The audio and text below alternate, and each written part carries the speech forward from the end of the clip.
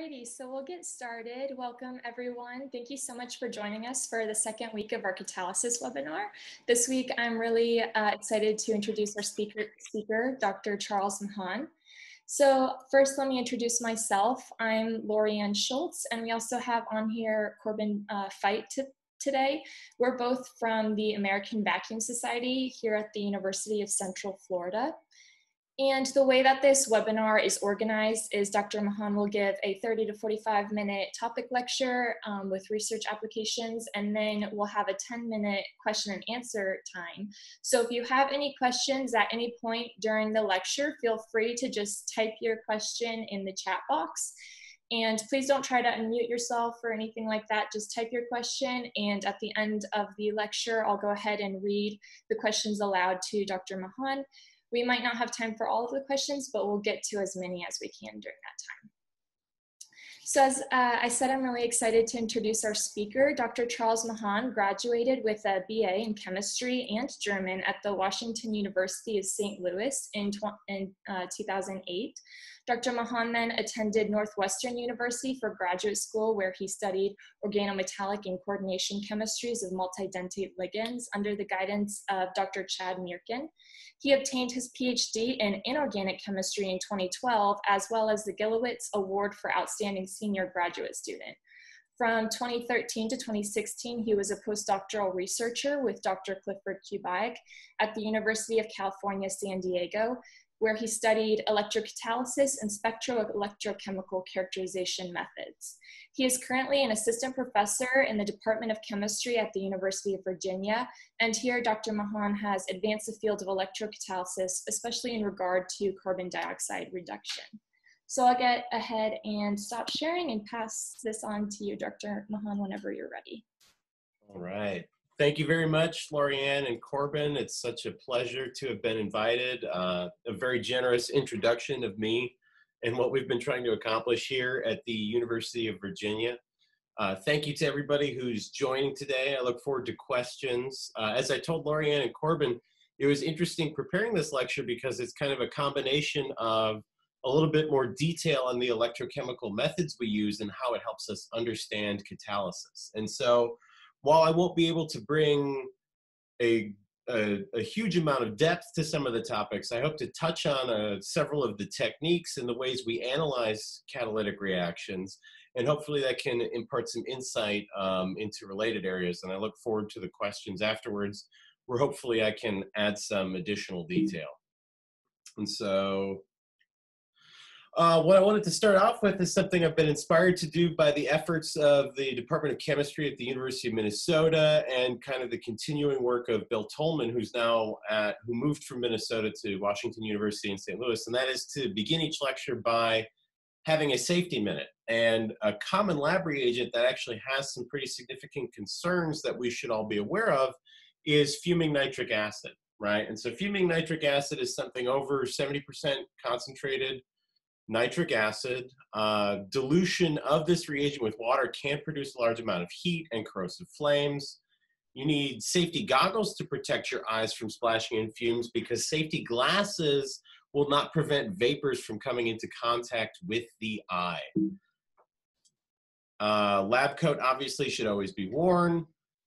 The unique hazard with concentrated nitric acid is that it actually will spontaneously ignite nitrile gloves, which are one of the common ways that we don hand protection in the lab. And so when handling this reagent, it's key that you actually switch from a nitrile-based protective glove to one that uses Viton or butyl rubber. And of course, general synthetic laboratory preparation should always be done with long pants and closed-toed shoes, in addition to the lab coat and the safety goggles.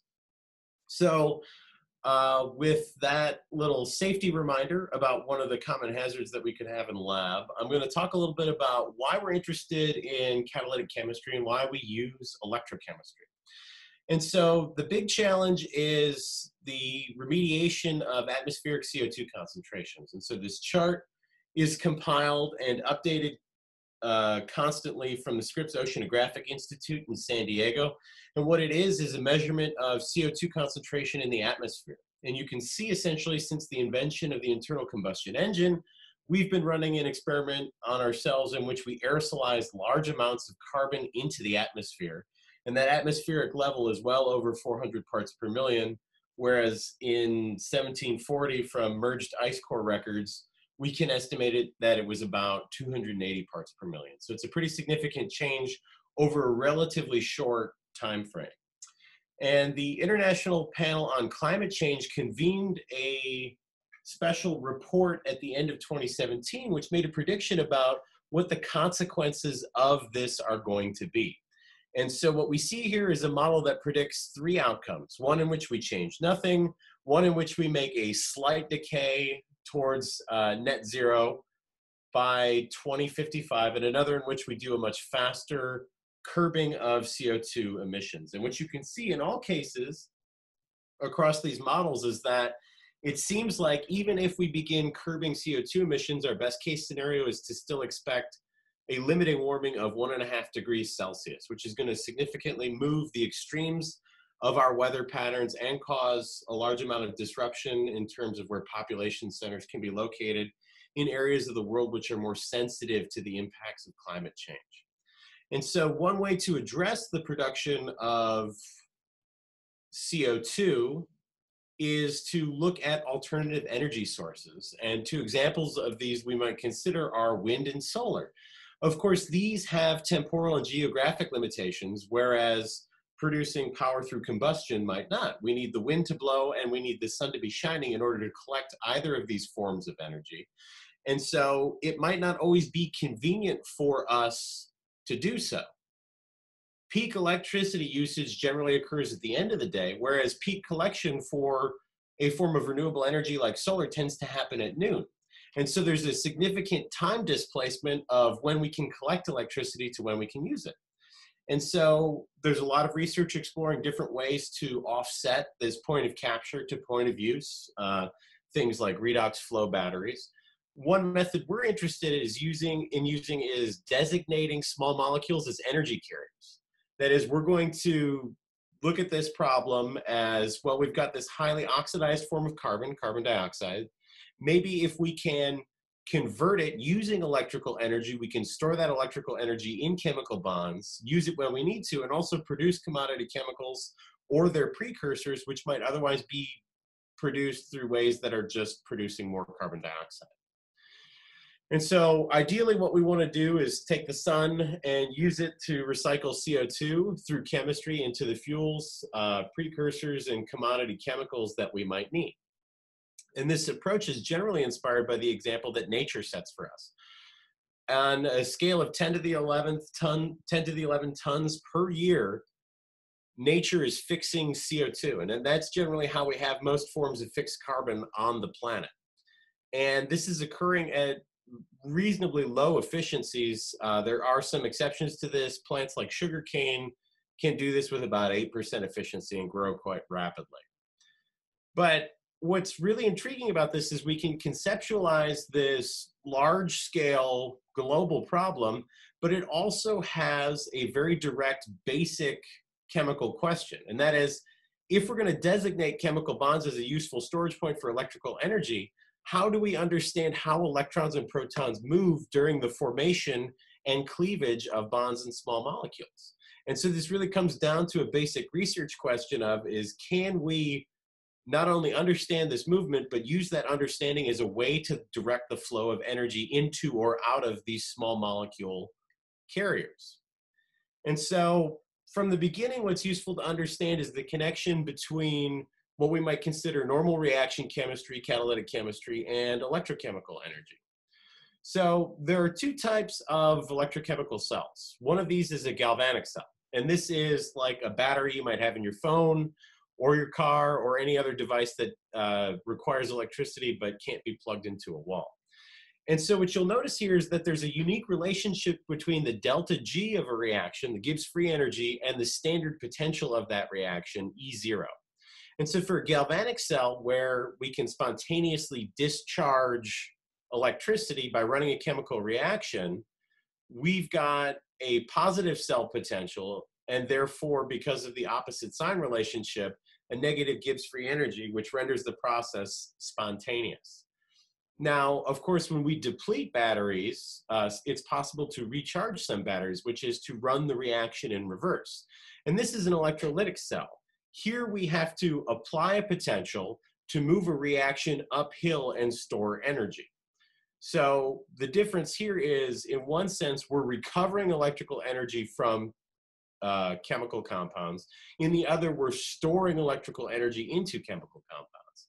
And so understanding how to run either of these reactions generally with small molecules is going to give us a lot of opportunities to design and optimize processes for catalytic conversions we might be specifically interested in. Now, CO2 is a challenging substrate, in part because it's a highly inert molecule. And what we see here are some calculations that were run by Francnese and coworkers. And what they were comparing was the difference in the energy of the molecule when it's linear, as it is in its normal state, to simply trying to bend it to an angle of 100 degrees. And what you can see here is that quite rapidly, the energy of the system increases as we begin bending that oxygen-carbon-oxygen angle. And so why are we interested in this process of bending and this difference in energy?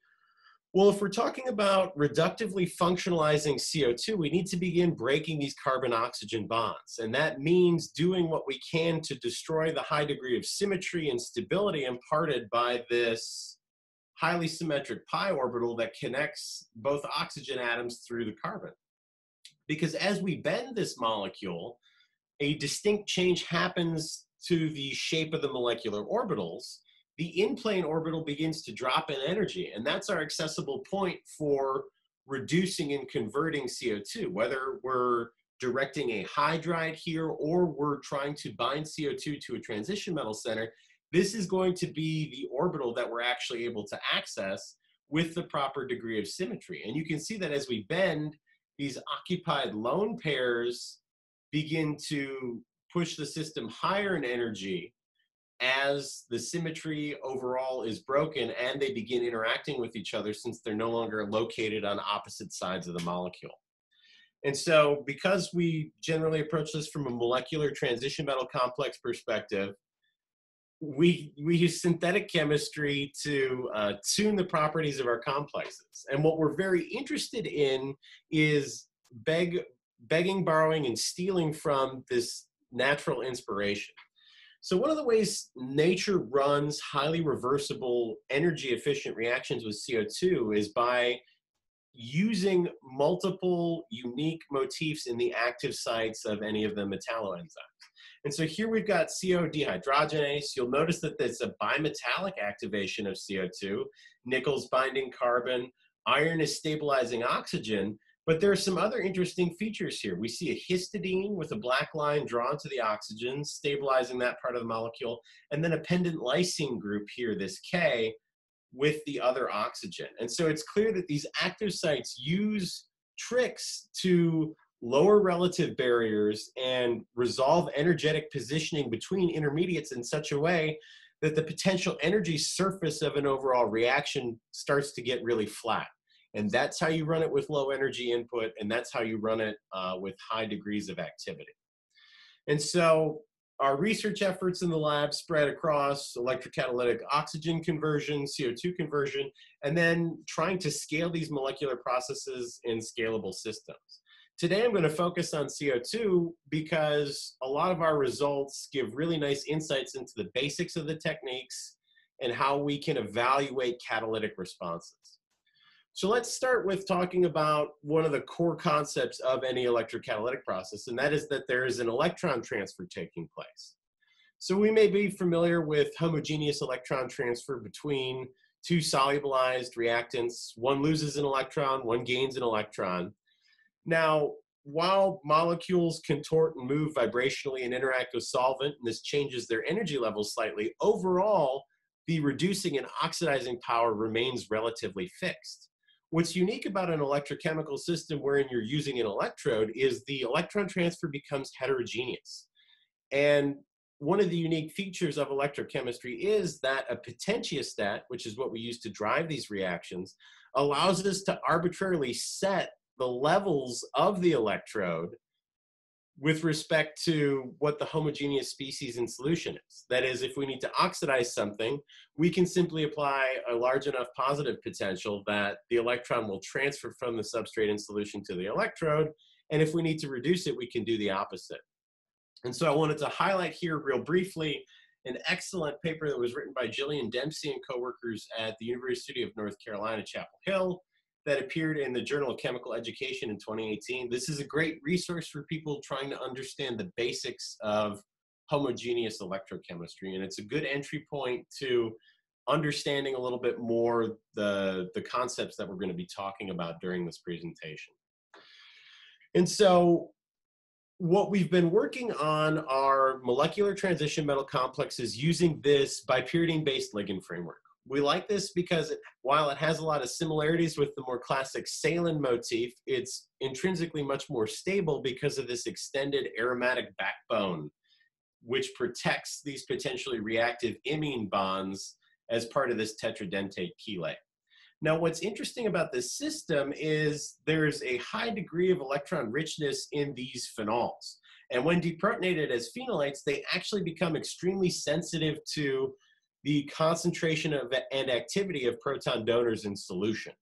And this adds a lot of kinetic and thermodynamic complexity to the systems we study, but it also allows us to employ a lot of techniques that can give us a lot of information about the system. And so one example of this is that the iron 3-to-2 reduction is sensitive to proton donors in solution. And using electrochemistry, we can measure an equilibrium association constant for the proton transfer to this iron compound that remains independent of whether or not argon is present. And what's unique here is that the system is beginning to pull in proton equivalents and proton donors as it acquires more electrons, both as a way to achieve charge balance as it becomes more reduced. But what this means is it's possible to shift and move the system with respect to standard reaction potentials if we start designing the complex in certain ways and selecting specific types of proton donors. So the obvious question is, how do we arrive at these equilibrium association values, right? Well, the first thing we're going to have to do is conduct a cyclic voltammetry experiment. And the basic shape we see in a CV for a homogeneous species is this one shown in tab H here at the lower left. So during a CV experiment, we might start at point A. At point A in solution, what we have are almost 100% of ferrocenium ions in solution and none of the reduced version of ferrocene. And so what we're going to do is sweep from positive potentials to negative potentials. And in doing so, we're going to hit the potential at which ferrocenium reduction occurs by 1 electron to produce ferrocene. Now, this is an idealized redox couple, and it's often used as an analytical standard because it is so well behaved. We're going from a 17-electron cationic iron species to a neutral 18-electron species. So as we begin sweeping this potential, we start approaching this purple line, which is the thermodynamic potential of ferrocene reduction. But we can see that reduction actually starts before we hit that potential. And we'll talk about that a little bit in a moment. But what's happening here as we approach point B, which is this standard potential, is that the solution at the electrode interface now contains 50% of ferrocene and 50% of ferrocenium. And so at that potential where we're equilibrated between the two possible end states of that electron transfer reaction, that's the standard or thermodynamic potential of the reaction. Now, because the bulk concentration doesn't reflect this, and we actually see that there's a gradient that's being established based on how fast we're scanning, it means that the current response will actually go on to peak after this standard point as we begin consuming everything within a diffusion layer away from the electrode. So we have to remember that for molecular homogeneous species, these have to diffuse to the electrode to either collect or deposit an electron as part of an overall electrochemical reaction. And by the time we reach point D in our current sweep over, or voltage sweep over a fixed amount of time, we see that at the electrode surface, we're at near 100% of the reduced species, and 0 of the ferrocenium species. But what we'll notice here is that D actually has a larger amount of current than A. Why is that? That's because from our bulk solution, there is some defined rate of diffusion of these species into the area where electron transfer can occur. When we swept from A to D, we actually consumed a bulk concentration that wasn't representative of how fast it could get to the electrode. And that's why there's a peak in current that's much larger than when we're relying purely on the molecular process to get us to the electrode. And so CVs, or cyclic voltammetry, we're cycling from one potential to another and then back again over a fixed amount of time. So once we hit D, we're going to cycle back towards A. And what happens is we see a ripple in the relative concentrations of this diffusion layer. And generally, as we go backwards to point E, we again see that we get this 50-50 mixture at the electrode bulk solution interface. We can go to this peak again, where we've got this concentration that's not representative of the diffusion rate to the electrode, until we hit point G. Now notice here that point G does not represent a complete overlap with A. That's because the solution has this memory of what we just did to it, in the fact that in the diffusion layer, where we're affecting this diffusion of bulk concentrations of our ferrocenium and ferrocene to the electrode, we put in this ripple by sweeping across to a reducing voltage over an amount of time that went faster than the system can re-equilibrate. And that means that there's some background amount of current here. Now, an important thing to also remember is that there's capacitive current in most electrochemical systems, and this can also cause a separation. But you can also note here that the system does respond to what you've done to it within certain time windows. And understanding the effect those time windows can have on electrochemical and electrocatalytic processes is actually key to extracting a lot of information. So when we studied this iron system, what we did was titrate in a proton donor, in this case phenol, under otherwise identical conditions, and monitor the change in the observed potential based on this. So for any electrochemical reaction, we might have some standard potential E0. The potential we actually observe in solution is going to be dependent on the reaction equilibrium involved. Now, if this is a redox couple that doesn't respond to proton donor, nothing's going to change. But if the reduction product is responsive to the presence of a proton donor, that reaction equilibrium and the relative amounts of the proton donor and its conjugate base are going to shift the potential we actually observe in solution. And so if we deliberately modify concentrations in solution of all of these components, we can begin extracting this kind of information on the equilibrium association constants, right? And so here we've got a nice image showing the difference between a system where the equilibrium is 0, K equals 0, here's our D. And so the process that's being depicted here is there's a reduced species, which is oxidized by some number of electrons, and that oxidized species is in some equilibrium to produce a product P, okay? And so we can see that as that equilibrium constant for this second step increases to 100, the redox wave shifts towards more and more negative potentials. So what that equilibrium constant is reporting on is the ratio of product P over the oxidized species O. Now, why should this shift the potential of the reaction? Well, in basic terms, how you should consider this is as soon as any of this reduced species gets oxidized, it's rapidly establishing an equilibrium. And so what that's going to do is accelerate that reduction process as this is consumed according to the second relationship as soon as it begins happening. And the reason this causes a shift to more positive potentials is one of the tricks of what actually happens in electrochemistry. And so what's shown here is a famous equation in electrochemistry, which is the Butler-Volmer equation. Now, what's important about this is there are 3 curves shown on the plot. The green curve is the cathodic current only. That's happening at the reducing potentials in this relative cell. The red curve is the anodic current. That's what's happening in terms of the anodic process. And the black curve actually summarizes the two of them. And so if we think about any potential, for instance, if we go to the standard potential of a reaction, remember we're at equal concentrations of reduced and oxidized species. This also means that it's just as easy to do the forward reaction, the reduction, as it is to do the reverse reaction, the oxidation. So although we might see zero current in our current over potential curves, this is actually reflecting the fact that there are equal amounts of reducing and oxidizing current at that potential. And what you can also see is that even though we're at potentials which are more positive here in the green curve than the actual quote unquote thermodynamic potential, you start reducing some of those species in solution.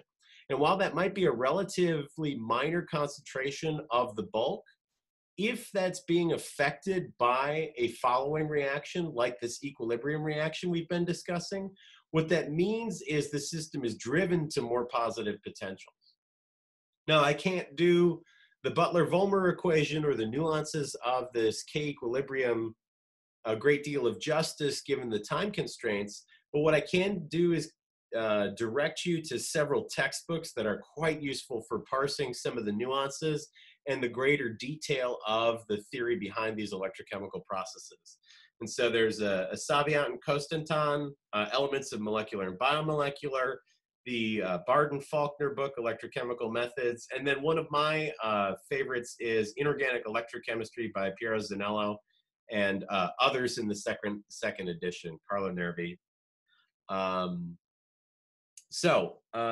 With that, unfortunately, the catalytic properties of that iron complex were relatively limited in terms of their selectivity. It only produced formate with about 70% selectivity. And of course, for any catalytic process, you want to be efficient for a single substrate. What we discovered is that there was a competing process in which carbon monoxide was produced, whether or not a proton donor was present, and that the iron species didn't release this CO that was produced, which meant that the catalyst system was polluted over time. And we were able to determine this because we used something called infrared spectroelectrochemistry. Now, spectroelectrochemistry is a general term in which we're going to couple a spectroscopic technique with our electrochemical cell. And what this means is we can turn CV waveforms into kind of an understanding of speciation. And so the design we use here is a reflectance mode, wherein we've got a reflectance accessory where the IR source is directed off a mirror through a IR transparent calcium fluoride window. There's a PTFE cutout with a void space into which we inject volume, and on top is our 3 electrode setup, which is shown here. So these holes on either side is how we can inject solution into here using needles under air-free conditions. And this outer dark colored ring is the counter electrode. That silvery ring in the middle is our reference electrode. And this dark colored disc in the center is our working electrode. And so the IR source directs off of the working electrode, similar to the position of my pointer here on the screen. And what that does is allow us to turn these CV waveforms into spectroscopic information. And so at some potential, we might see one species in solution here, this green spectrum in the upper left. As we approach and go past this potential where there is a redox response, we might see a new spectrum emerge. And we can use this in addition to our CV techniques to understand how our catalysts are behaving or degrading in solution under catalytic conditions. Inspired by this understanding, we thought, well, okay, if there is something to this interaction of proton donors with the metal-bound heteroatom, what if we started replacing these largely afunctional tert-butyl groups with something that could direct the flow of proton donors towards the metal site? And then we'd have a metal ligand construct in which we had a way to not only bring proton donors in, but potentially stabilize substrate bound to the active site, tuning the activity and selectivity of the system, right? And again, drawing that inspiration I talked about for the pendant functional groups in the secondary coordination sphere of CO dehydrogenase. And so to study this, what we selected initially was a catechol-based system in which we positioned a Bronsted acid in the secondary coordination sphere, and a creosol-based system in which we put a Lewis basic group. And the idea was to see which of these would actually allow us to pre-concentrate the sacrificial proton donor and enhance the electrocatalytic response. And so here are the structures as determined by single crystal X-ray crystallographic methods. What's interesting here is that with the decreased steric bulk of the tert-butyl groups, you can see that these actually want to aggregate in the solid state. Now, using RDE methods, rotating disk electrode methods, we actually established that these were monomers in solution. But what's interesting here is in the catechol system, a partial deprotonation of one of those pendant OH groups has occurred. And charge is actually balanced by the complete exclusion of chloride, which we could verify happened in the bulk using microanalysis methods. But what we had here were our two complexes that would behave in solution as monomers. And so the next step was to test their electrocatalytic properties. And what was interesting is they both had the same catalyst operating potential, which is a concept we'll talk about here in a moment. But the difference between the two is that one produced nearly 3 times the amount of catalytic current density for formate.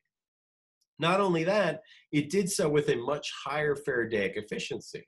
And while it wasn't the one we initially expected, the creosol derivative turns out to be interesting for several reasons, right? But here on this slide, we've shown the results of some analysis of the molecular electrocatalytic properties. It's going to be helpful to talk about the terms and kind of how we got there. And so if we're going to observe and identify a catalytic response, what we're generally hoping for is a shift in the system from the black trace shown here to the red current trace shown here only when substrate is present. And so this is representative data from a catalyst that produces dihydrogen from proton donors. But you can see that this large irreversible waveform occurs when the proton is present as substrate that doesn't exist in the absence of added proton donor. Now, catalysts are evaluated by several methods. So one thing that's important to determine is how fast the system is operating. And this, again, is one of the unique features of electrochemistry, is that while we have a thermodynamic readout in terms of voltage, current is telling us kinetic information. And so if we can accurately understand the difference between the current under catalytic conditions and the current under non-catalytic conditions, we can begin assigning rates of turnover frequency, et cetera, for how the catalyst is actually behaving. Another feature is overpotential. Overpotential is the amount of electrochemical driving force you have to apply to a system to drive a chemical reaction that's beyond what it should require in terms of the thermodynamic minimum. And so for this, we generally use terms like the ECAT/2, which is the voltage at half peak catalytic current height. And this is a way to bookmark the absolute operating parameters of the catalytic response with respect to the thermodynamic potential. Now, there are two equations here shown in the lower left, which describe Faradaic current and catalytic current. Faradaic current is the current we see here in black. It's the electrochemical response of a homogeneous system that just accepts an electron. It's defined by a number of standard parameters, including the number of electrons transferred, Faraday's constant, the area of the electrode, how much of the substrate you have in solution, as well as the scan rate, how fast you're cycling, and the diffusion constant. A catalytic current response has many of the same dependencies. However, what's dictating the amount of current we're seeing is proportional in part to the observed catalytic rate constant, right? And so a common feature of doing analysis of electrochemical systems is that it's relatively difficult to deal with things in terms of the absolutes of all the reaction parameters. And so a convenient trick is to normalize the system, often to itself, so that you can make it an arbitrary descriptor of the catalytic properties. And what I mean by that in this case simply is that we're going to take that catalytic current expression and divide it by the Faradaic one. This normalizes the area of the electrode and all of the other reaction parameters outside of a couple things that we can actually tune experimentally, allowing us to derive the observed catalytic rate constant. Now, a cautionary tale here is that this really only accurately describes systems that look like this in red. This is an S-shaped catalytic response. When your catalytic response doesn't look like this, there are actually a number of other things that could be a potential limiting factor, which we're going to talk about now. So not all molecular catalytic waves achieve this ideal S-shaped feature, right? In fact, for an electrocatalytic process in which an electron transfer precedes a multi-electron catalytic step, C prime, the waveform can have a number of different shapes.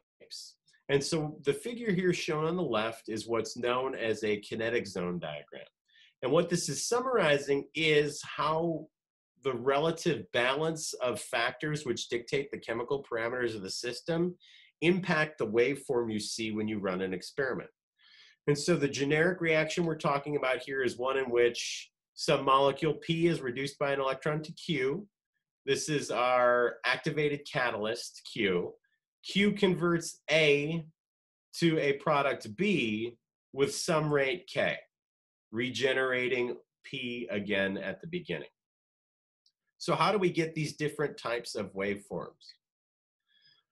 Well, one controlling parameter is the kinetic parameter, lambda. And we'll see that our system has been normalized here, and the only real descriptors are our scan rate, the amount of catalyst in solution, and the catalytic rate constant. And that's what's shown on our y-axis. So as we go up, Ke is increasing. As we go down the y-axis, scan rate is increasing. And we'll talk about why scan rate is opposite to the catalytic rate constant. But what this is telling us is if we do something like change the scan rate for a catalytic response and see a change in waveform, we can understand where we're moving across in terms of the catalytic system through these different boundary conditions. The other controlling parameter is the ratio of substrate to catalyst, which is also known as the excess factor, gamma. And so what's going to dictate the amount of catalytic current is going to be, is there enough substrate to supply the catalyst when it's activated? So in this S-shaped voltammogram here, what's controlling the system is the rate of catalytic response. There's more substrate available to the system than it needs, and so the waveform is perfectly symmetric out to the catalytic potential and back again. Most catalysts tend to fall in this upper right regime here, where we get this very irreversible wave, but it doesn't exactly overlay. And this happens because the balance of bulk diffusion to the electrode does not match the catalytic rate very well. There are other specialized cases as we shift along the various ratios of gamma and lambda. To understand these with a little bit more detail, I encourage you to consult both those textbooks that I mentioned previously, but also this great summary, which was also done by Gillian Dempsey at UNC Chapel Hill. So since we can control how much, what region of the zone diagram we're in by changing the scan rate, if we go through orders of magnitude with how fast we're sweeping through potentials, we can get to regimes where the waveform takes on certain shapes. And you can see here that we might get that very irreversible EC prime response at relatively modest scan rates. But as we go up to 100 volts a second, a 10 to the 3 increase, we can see that the catalytic waveform takes on that S shape that gives us so much information about the catalytic system. And so a couple of things to note here. We see at higher scan rates that there's more current. This is because we're experiencing greater flux at the electrodes, the working electrode. One of the very tricky things about electrochemistry is that what's actually happening here is we're sampling less of the solution during our experiment because we're scanning so fast, but flux is greater. And flux is greater because the reaction diffusion layer shrinks as we increase scan rate. And while this may seem counterintuitive, I'm going to belabor this for a second to hopefully make it clear. So when I say flux, I'm talking about the current we see at an electrode, which is proportional to the area and diffusion coefficient and the concentration profile of whatever we're reducing or oxidizing. If we have more of it by the electrode, we should have more current, right? And so if we're using ferrocyanides reduction as an example reaction, we need ferrocyanide to diffuse to the electrode, accept an electron, and diffuse away. The relative concentration of this substrate and how close it is to the electrode is that concentration profile. It's determined by the diffusion coefficient of that molecule, and it's going to tell us that current readout. So what happens when you change how quickly you sweep through the solution? Well, as we sweep faster and faster, we push the diffusion layer closer and closer to the electrode. T1 is our 100 volts per second time scale here. And the reason flux is greater is because the bulk concentration conditions are much closer to the working electrode. Whereas when we scan very slowly, we begin consuming everything in solution, that bulk concentration conditions are pushed much further away from the electrode. And so when we scan quickly, we experience greater flux, even though we're sampling less of the solution. And there's a great resource here on the UC Davis Chem Wiki that kind of goes into further detail about this. But I think these figures are exceptional at illustrating this point and this kind of counterintuitive notion that faster scan rates and larger current is reflecting the sampling of less material immediately in solution. So one additional factor we had to understand and accurately model for this iron-based system was the idea that these pendant relays were impacting the catalytic rate. Specifically, what we thought was happening is that, proton donor was being pre-concentrated by the reduced catalyst, and that was facilitating proton transfer to do things like make the metal hydride we needed to get net CO2 insertion. Now, pendant relay effects are often non-trivial to accurately diagnose. You need a lot of comparison compounds, and you need to know the bounds of your system very well. And that's because the current response you see has a lot of new components. This is overall the same generic EC prime type mechanism we talked about, but you can see that there are a lot of new factors. What we have here in this equation is the protonation of our pendant relay when the compound is in its oxidized form, and the protonation of the pendant relay when it's in its reduced form. Both of these reactions are overall going to contribute to the current response we see and any boosting of the catalytic response when we've got substrate present and the relay has been protonated. And what's interesting about this is what it's telling is that you have to match proton activity to your relay, both the association of proton donor to that relay, but also the relay transfer to the active site. If those reactions, those equilibrium reactions aren't balanced, all of a sudden you're not going to have an efficient relay effect. And even if you do balance those very well, for most relays, the boosting effect is going to be a relatively minor component of the catalysis you see. So in figure B here on the right, what we see is the current response we observe. The two different lines plotted are the catalytic response of proton donor diffusing, or substrate in this case, diffusing to the active site. And then this smaller feature here at the bottom is what the relay contributes. As we get the catalytic rate at the metal center to be faster and faster, the ability of that boosting effect from the pendant relay to keep up begins to diminish as it takes more time to refill from the bulk solution, which means that the dominant contributor to the catalytic response ends up being the diffusion of substrate directly to the metal center. And again, this is a recent publication by Salviant, which offers a lot more detail about that relay effect. I wanted to end by talking about a kind of a combination of things we can do if we've got a well-behaved catalytic system. In this case, a chromium-based electrocatalyst developed by our lab that had this highly diagnostic S-shaped current response. And because we have this, we can do a lot of kinetic analysis and actually CV simulation to extract reaction parameters. What's unique about this system is that, to the best of our knowledge, there is no other homogeneous chromium-based molecular electrocatalyst for this reaction. It has exceptional efficiencies and stabilities and operates with relatively low electrochemical driving force relative to what's required to drive the reaction. What's also interesting is that although there are several reduction features here, through careful experimentation, we were able to determine that this actually arises from only an overall 2-electron total reduction of the chromium, and that these multiple waves at the beginning are the result of a chloride loss equilibrium from our pre-catalyst, which we can perturb by adding a solubilized chloride source.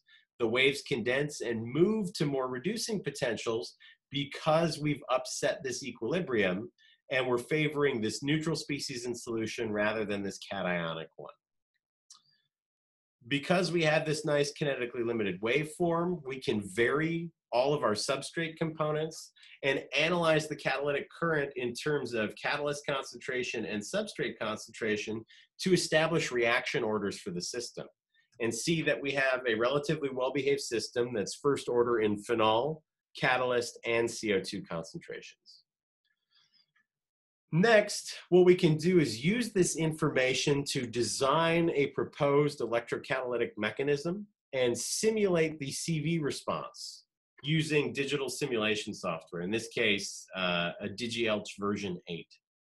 And what this allows us to do is compare with our experimental values shown in green, but also fill in a lot of the values we weren't sure about from the electrochemical methods. And we can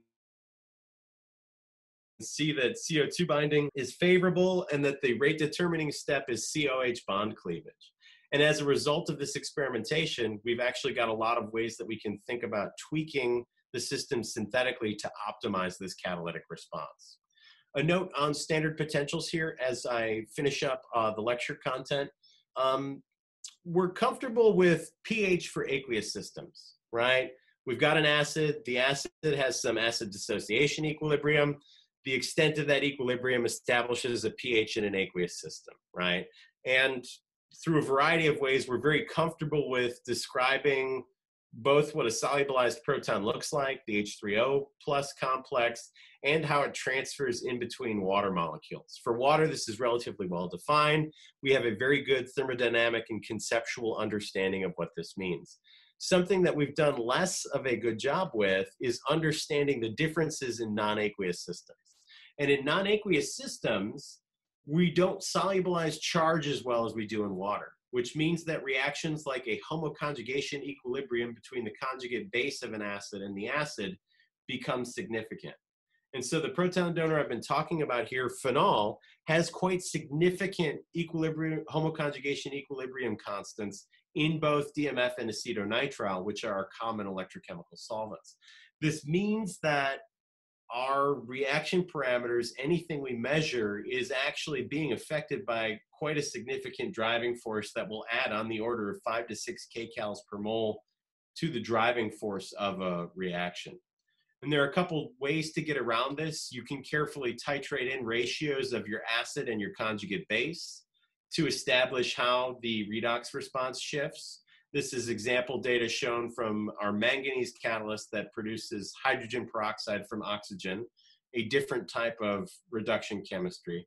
But we can see here that the slope is telling us that it's 1 proton per electron because we're close to the magic number of 59 millivolts per decade of that ratio. Another trick to get around the complexities of the homoconjugation equilibrium are to use very low concentrations of added acid. If your concentration of added acid is much less than this ratio here on the right, you can use that to analyze the system as a potential pKa diagram.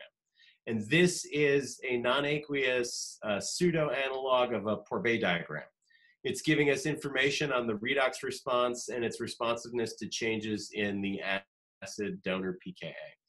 Again, here we're indebted to Gillian Dempsey, who pioneered this method and has a nice summary of it shown here in this reference at the bottom. And so with that, I'd like to thank all my students. I'd like to thank Lorianne and Corbin again for the invitation. It's been a pleasure speaking with you, and I'm happy to discuss any aspects of this in our remaining time. Thank you. Thank you so much, Dr. Machan, for that really amazing lecture with your thorough background. That was great. We have a couple questions for you. Firstly, you mentioned catalysts that had iron, chromium, and manganese center. Which of these is best, and what type of metal do you look for when you're looking for electrocatalysts? So I didn't say this in the intro, but from a sustainability perspective, we're trying to push the envelope by selecting things that are more earth abundant. Mm-hmm. Now, from the earth abundancy perspective, the clear winner is always going to be iron, but even using things like chromium and manganese, they're not that far behind. And we have the benefit of chromium and manganese are often byproducts of the production of other chemicals that are metal centers that we need in high abundance, and steel for chromium in particular. And so I think from a kind of a basic science perspective, the chromium is the most interesting. One of the great things about iron is its abundance, and it can do almost any catalytic reaction. It's really a fantastic metal center. And so anything that gets you high activity and selectivity without having to spend a lot of electrical energy is good. And we're hopeful that we can push the chromium system to compete with iron. Awesome, thank you. For your DHBIPI catalyst, or any multidentate catalyst for that matter, how are you able to tune its selectivity using the substituent groups? Well, so one example would be tuning how electron donating or electron withdrawing it is. Mm-hmm. So if we look at the catalytic cycle here for chromium, as I mentioned kind of on the race towards the end here, was that it's this step here that becomes rate determining, and cleaving this COH bond becomes tricky. So if we think about this from a molecular orbital perspective, what we want to do is give chromium sufficient reducing power in order to make cleavage of this bond facile. And if we use electron withdrawing groups, we're pulling electron density away from the chromium center, and that would slow the reaction down by creating a much higher barrier. And so to accelerate this, what we might want to explore is making the complex more electron rich. An alternative is the pendant strategy I showed. In this case, we were able to enhance selectivity and activity through a largely kinetic effect. There was a minimal difference in the thermodynamic operating potential of these two compounds, but by having a system which could accumulate the proton donors here, the cresol, but not form these types of irreversible interactions, or relatively irreversible interactions, we could dial the system in for greater activity and selectivity, even though it had a minimum intrinsic preference between making formate and CO. Awesome. A similar question is, you mentioned changing this one substituent group to the alcohol as shown here. Have you tried changing the other terp-butyl group and seen any impact on the rates for that? We have relatively few results on that. It's something we're interested in. It's a very good question. From a simple organic chemistry perspective, obviously, meta and pair groups can engender similar effects on a specific position of a ring. And so understanding how much of a relative effect each of those has is something that's going to be interesting for us to examine in more detail as we go on. Awesome. Have you experienced any troubles with evaporation of your solvent when you were doing spectroelectrochemical in your spectroelectrochemical cell? So the spectroelectrochemical cell is a sealed system. We use PTFE tubing, and we seal it with surgical calipers after we inject in our analyte in the solution of interest. So evaporation considerations are really not a problem. What can be complicating there is if a large amount of gas bubbles are created, or if the cell isn't sealed tightly and the solution leaks out. But, you know, if it's assembled correctly, considerations from evaporation are relatively minimal because it's a closed system. That makes sense. Could you comment on how you determine the localization of the electron in the complex for these tetracoordinated ligands besides using DFT?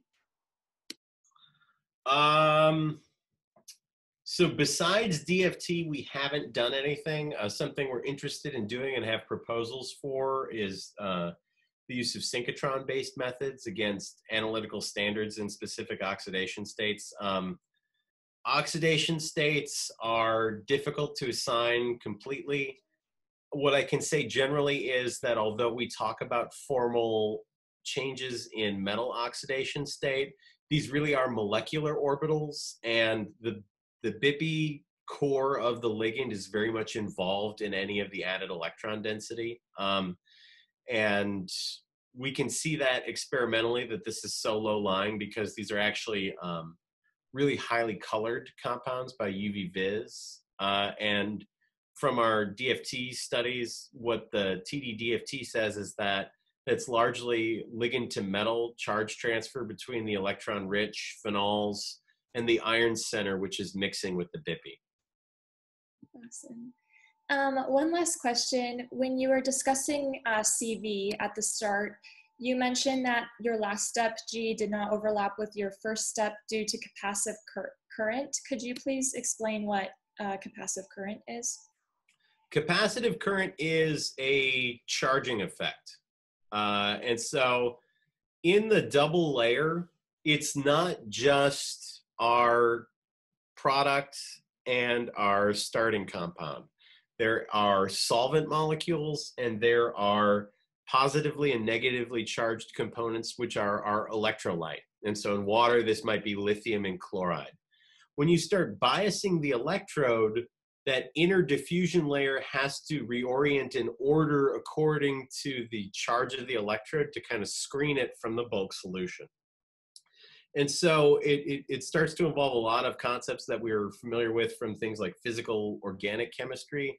This idea that there's a kind of an order that's developing in the solvent, and there's a restructuring effect and some consequences in terms of kind of background current that we will see from that. And so what you need to make sure to minimize the capacitive current is that you have a sufficient concentration of electrolyte, which is these cations and anions, to kind of make sure charge transfer in solution is relatively good, and that your electrochemical cell is positioned such that there's not a lot of separation in between your three electrodes for an analytical CV setup.